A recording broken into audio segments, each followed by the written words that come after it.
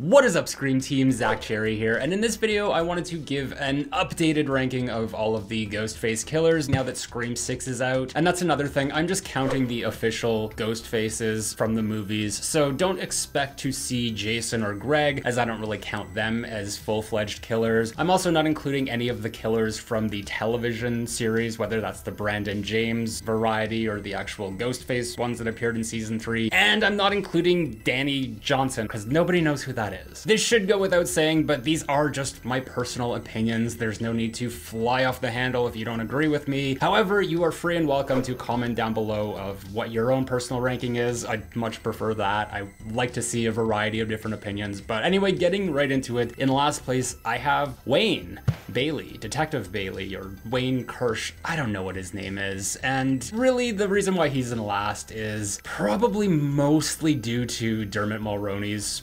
performance. There is a certain level of camp to it, but the contrast between Wayne as the character and Wayne as the killer is a bit rough. Most of the other killers have a consistent personality link where you can see when the mask comes off that they're now just a more extreme version of who they were before. With Dermot, it's just like he's now playing a completely new character. I think also just the fact that his existence and background presents so many plot holes, just in terms of how a police officer was able to change their last name and then be put on a case involving Ghostface murders when his son was a Ghostface killer. And even when you look at the motive itself, it's very derivative of, you know, that it's already a parent coming back for revenge. We saw that with Nancy. And while Nancy feels like a boss battle in a way of just like the next level up in Loomis's after Billy, the Kirsch family, on the other hand, mainly represented by Wayne here, feels like a downgrade. But anyway, in 11th, I'm going to say Ethan Landry, Ethan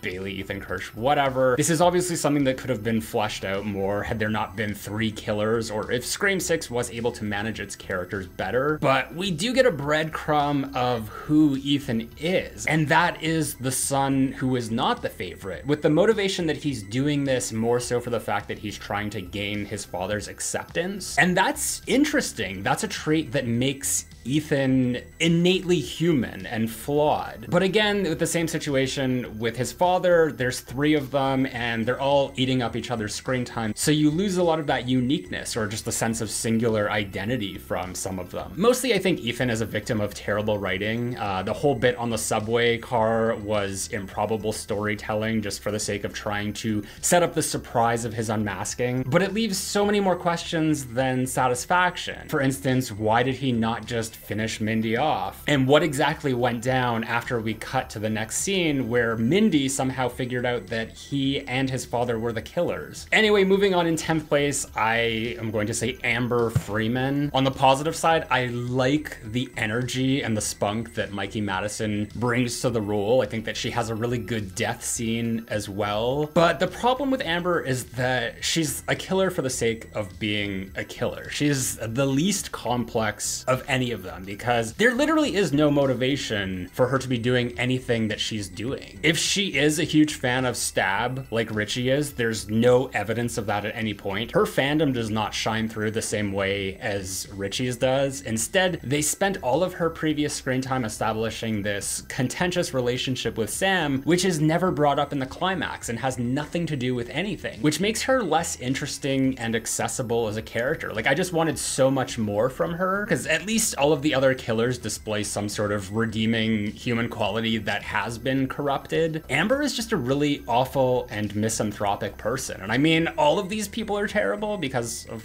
who they are, but I just dislike her a little bit more. She's also not very efficient as a killer. Out of the 2 of them, Richie had a much better track record, while a lot of Amber's attacks or attempted kills resulted in minor injuries. And I am sorry to say, but killing one of the most beloved characters in the franchise is not something I personally think deserves merit. It's different when it comes to Nancy killing Randy, since that was personal to her and driven emotionally by revenge. But with Amber, it's just another case of needlessly being an a-hole. In 9th place, I'm going to say Charlie Walker, finally getting his day of reckoning here. Perhaps it took many years and several more subpar candidates to finally move Charlie out of the bottom spot, but he really is a very deeply disturbed individual, and that of course makes him inherently more interesting. interesting than the previous 3 in ranks. But say what you will about him being the lesser of the 2 killers in his movie, I see him, I know who he is, and I understand why he's doing what he's doing. And sometimes that's good enough as a background to create a killer's story. It is also evidence throughout the film, you can disagree with me if you want, that Charlie is actually the one doing all of the killing while Jill is keeping the blood off of her hands. In that regard, he's also very crafty for setting up certain misdirects, such as the dummy Ghostface hanging on the back porch, which is put there to lure Sydney and Kate to the front door instead. He also has an almost perfect track record just in terms of the kills. It could be argued that he allowed for Kirby to survive because, you know, he didn't actually want to kill her in that moment, and that's why he left her for dead instead. But again, that presents an interesting and flawed killer, and also a flaw in Jill's plan. And I think that these are all traits that I would much rather see in my Ghostface killer than for them to just be a literal killbot. But on the negative side, he is kind of creepy on a very incel level, and because of that, he does have a very repellent personality that is devoid of any sort of charisma. He's also more or less a glorified henchman to Jill, who is easily manipulated, probably more than any of the other secondary Ghostface killers. Other than Ethan, he's shown to have probably the least amount of agency as a killer, and he never gets to have his one last scare moment. He just dies and becomes another victim. But in 8th place, I have Quinn Bailey Kirsch, and I do think that Quinn is the most interesting of the Kirsch trio in Scream 6. I also find Liana Liberato's performance to be the strongest out of all 3 of them, and also just the fact that she is sort of the closest one to the Carpenter sisters. It just makes her betrayal sting a little bit more than it does with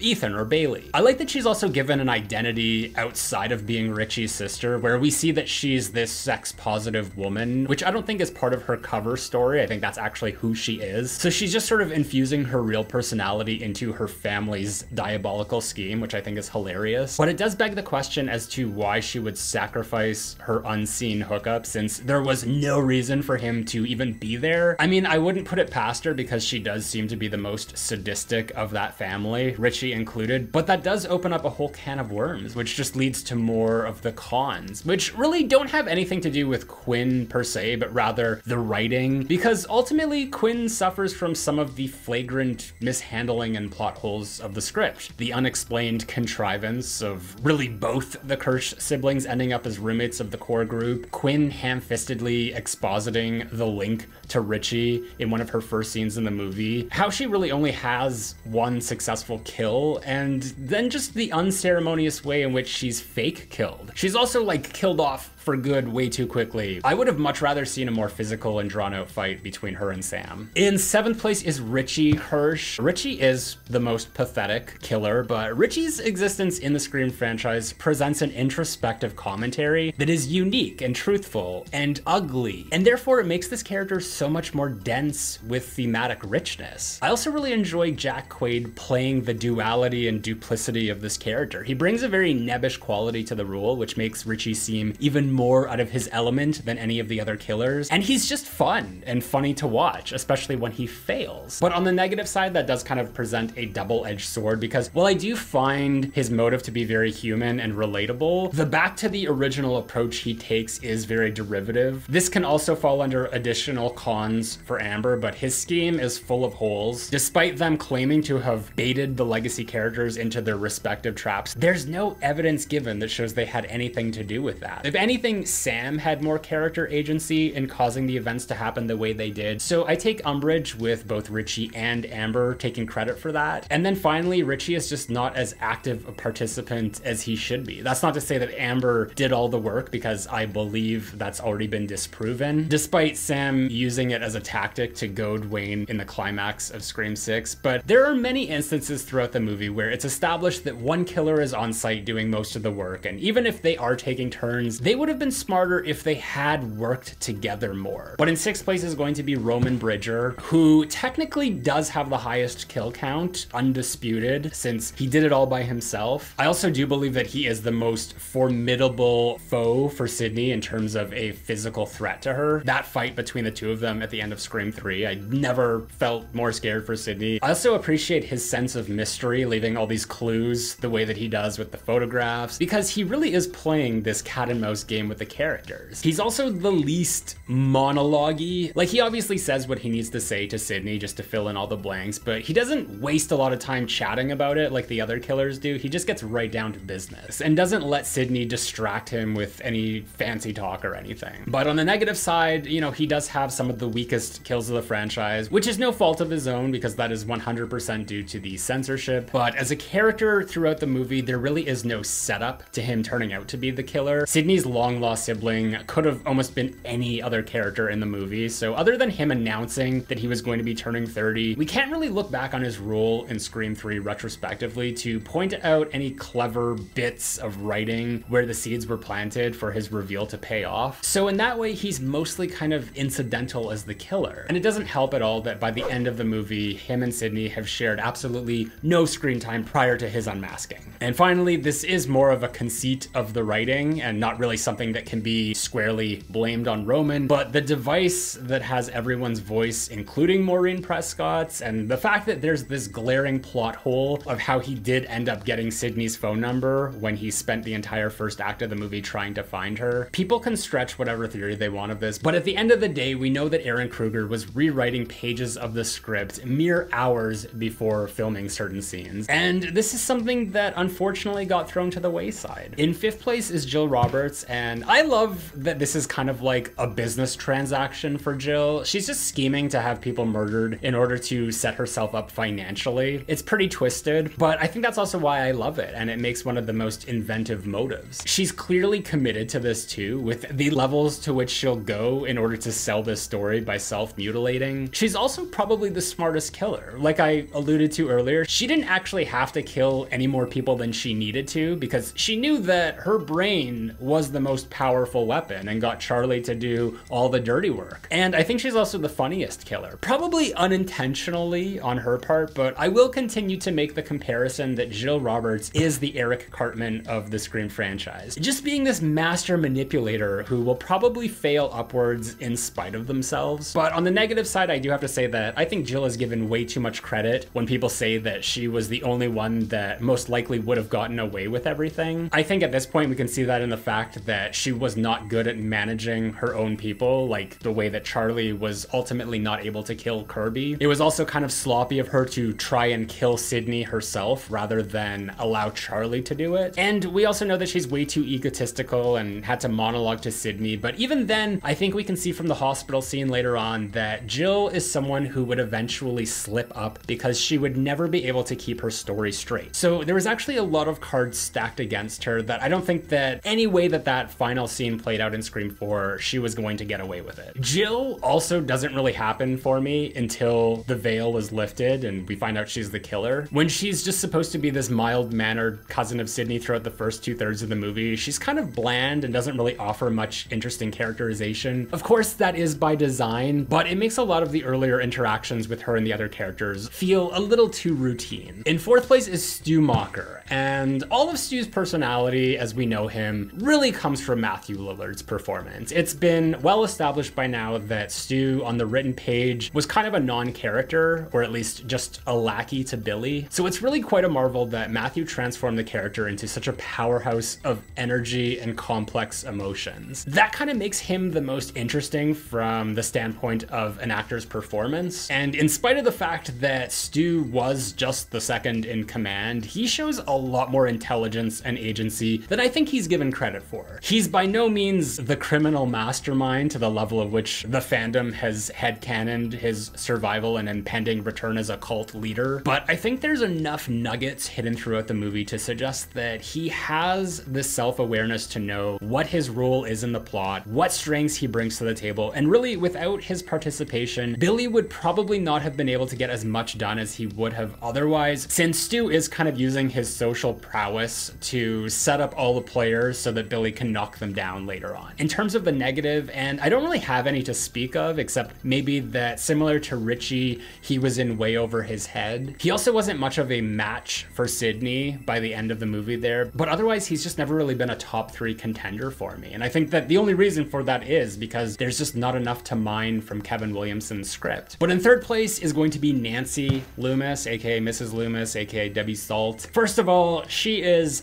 fabulous and looks great being evil in that cream-colored power suit. Laurie Metcalf's performance as a scorned and vengeful mother is one of the best in the entire Scream franchise. I love the hidden in plain sight aspect of her character because I never suspected her. I just thought she was this random pesky reporter. So if you had seen Scream 2 originally and figured it out, congratulations, I did not know. I also do believe that of all the killers, she probably would have had the best chance of getting away with it, but that would have required her to, like most of the other killers, not monologue more than she had to. Because if she was more laser focused on the plan, she would have made sure that Sydney and Gail were taken care of first and then killed Mickey second. But in second place is going to be Billy Loomis. And I said this the last time I ranked all the Ghostfaces after Scream 5 came out, and I still stand by it that there have only been 2 killers who have really had a profound effect on their intended target, whether that be Sydney or Sam. Sydney in both of these cases, and that's because these killers were the only ones who could get under her skin, which, as we saw moving forward, had severe repercussions in her life and really how she became withdrawn and struggled with her trust issues. Most of the other killers are usually tossed off as a joke by the end of their respective movies, but there's a reason Billy Loomis has remained the most noteworthy killer in the Scream gallery of rogues, and that's mostly because he was able to manipulate Sydney on an emotional level, and he did a really good job of gaslighting her throughout the entire first movie. His only downfall really was his ego, and whether he underestimated Sydney or overestimated himself, there was a blatant level of hubris on his part to showboat in front of her with how he and Stu started to stab each other. Again, this comes back to the monologuing. Just kill your target and take care of the minor details afterwards. Who knows? He and Stu might have gotten away with it, but I think that they probably would have eventually got caught, since this was now their second wave of murders and they were already anticipating a third one. Otherwise, Billy is top notch. But in number 1, it's still always going to be Mickey Altieri. Like in the way that Billy manipulated Sydney emotionally, Mickey manipulated her psychologically, which I think is a lot more dangerous. There's certainly a lot more intent behind what he's doing, where with Billy it seemed kind of accidental at times. What I think makes Mickey the most dangerous of all the killers, however, is just how detached he is from everything. He's essentially a killer for hire and has no problem whatsoever being friends with these people and then killing them, as I believe he genuinely does like these people. There's no personal malice behind any of what he's doing. It's just naturally who he is. That also brings up the suggestion that he has been doing this long before the events of Scream 2, as Mrs. Loomis does intimate that he was a serial killer on his way up. All of his kills are pretty top-notch as well, with a good balance of brutality and creativity and a respectable number of casualties. I don't really consider his lack of screen time a detriment like a lot of other people do, because Mickey is still doing exactly what he needs to be doing. Even if it makes him more obvious as a suspect, it's still nice to go back and watch him plant those seeds early on, which, as I mentioned, was something that was missing from Roman's pre-reveal edit. My only problem is how easily he was duped by Mrs. Loomis, considering Mickey is probably one of the most intelligent of the killers. Obviously, that was more so for theatrical purposes, and it did lead to one of the most badass one last scare moments, but it does unfortunately undermine his intelligence just a little bit. Anyway, that's my ranking. If you want to see even more Scream-related content, you can check out one of these playlists right over here. Until next time, I've been Zach Cherry,